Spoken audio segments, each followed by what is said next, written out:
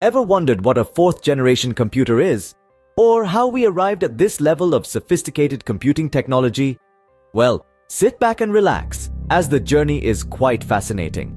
Our story begins in the 1940s, a time when the first generation of computers came into existence. These machines, huge and cumbersome, were driven by vacuum tubes and magnetic drums. They were not only expensive, but also consumed a lot of power and generated a lot of heat. Fast forward to the 1950s, we see the dawn of the second generation of computers. Transistors replaced vacuum tubes, making these computers smaller, faster, cheaper, and less energy consuming. They used magnetic cores for memory and assembly language for programming. As we move into the 1960s, the third generation computers appear on the scene. Integrated circuits, or ICs, replaced transistors. These ICs were small chips that could hold numerous transistors, resistors, and capacitors. This generation introduced us to the concept of operating systems, which allowed more than one task to run at a time.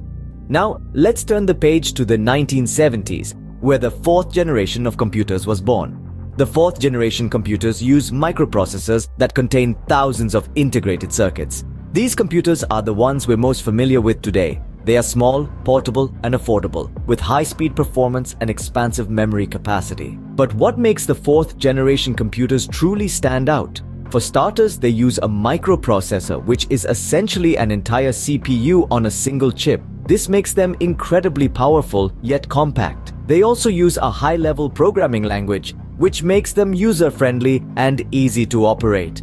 The fourth-generation computers also introduced us to the concept of personal computing. For the first time in history, computers became accessible to the general public, not just large corporations or government entities. This unlocked a world of possibilities, from entertainment and communication to research and education. Moreover, the fourth-generation computers dramatically increased storage capacities. This allows for the storage and retrieval of large amounts of data, making them invaluable tools in today's data-driven world. In conclusion, the fourth-generation computers have revolutionized the way we live and work. They are the result of decades of technological evolution, a testament to human ingenuity and perseverance. And as we look towards the future, it's exciting to imagine what the next generation of computers might bring.